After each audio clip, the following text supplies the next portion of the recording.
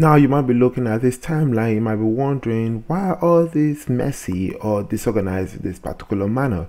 I saw a new update that was created by Clipchamp, and this involves a fascinating and I must say improved way of boosting your productivity when it comes to editing many or a few clips. I'm going to show you the benefits and the downside of this with regards to what we have right over here. And in here we have 3 images. Of course, this was due to my editing from my videos on the planets and specifically looking at Neptune, Uranus, and this here is going to be focusing on how can I edit this particular 3 images all at the same time. We have our first image right here at the left, we have the other one at the right, and the one that is right below it. And one interesting takeaway is, what if I'm about to edit the specific sound, but here is the catch: doing it all at the same time.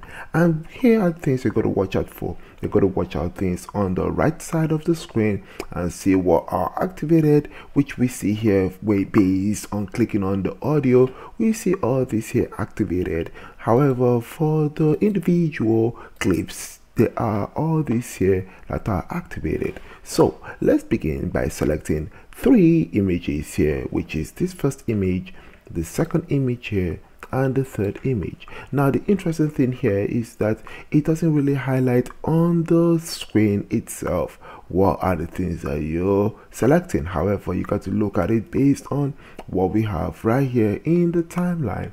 And so what we notice is that all these here are activated on the right side of your screen. So what does that mean?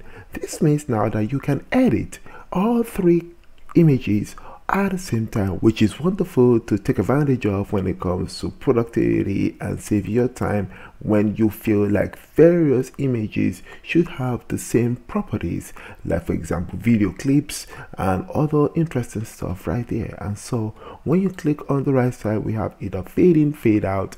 You can edit it to however that we want. Either we want the fade outs to come up later, and we have a fade in to come in right at the beginning. And then for filters, we see all these filters that are activated when you click them or hover around them, and it applies to all 3 images, which is incredible stuff right here. I think I kind of like this one in terms of winter, and yes, there we have it. We can change the intensity to whatever that we want, and voila, here we have it. This is fantastic stuff. There are many more things to take away from it, and all the things that you can play around with when it comes to filters.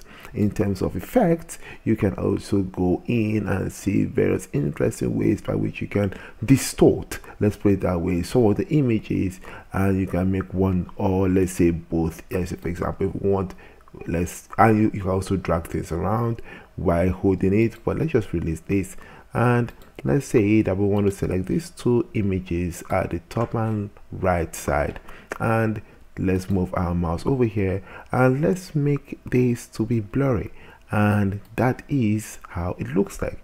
Increase the intensity of the blurriness to something much more you can see at all, to something a little bit closer to something that you can see. Maybe this is how it has to do with whether you want to focus mainly on this image here to explain things in a smooth manner at that particular timeline. So that is really wonderful to take advantage of when it comes to playing around with the images based on the effects.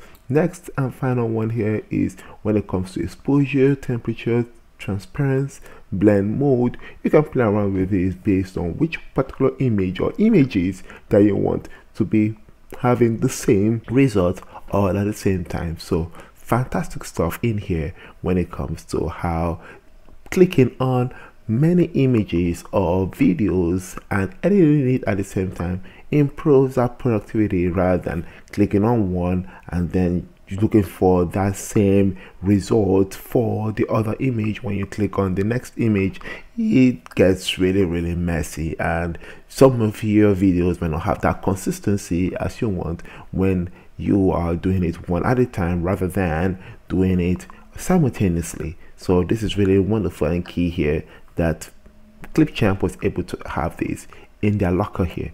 And next one here is, how about we put in sound and seeing what happens when we want to activate or we want to edit sound alongside images. And so let's say we click on this image, control click, control click, control click. Yes, that is what I should have said right at the beginning. To activate it, you have to hit control hold click. That is what you have to do, and that is how you're able to edit by moving on to the right side of the screen and doing it all at the same time. So what we notice here is that when we do our control hold click, including the audio alongside the images, what we see are just the caption that is activated, and we have our fade that is activated. So fade in and fade out in this case is going to be happening all at the same time for all 4 clips in there, both the images and the audio. And so that is the difference between when you just have your audio that is already highlighted, which has that maintained, to that of your images, which all have the same result when you click them individually. So wonderful to see the effect of such of this particular feature here on Clipchamp, and I hope you found this really informative. Please hit a comment down below. Let me hear your thoughts about this. Stay smart as always and believe in yourselves.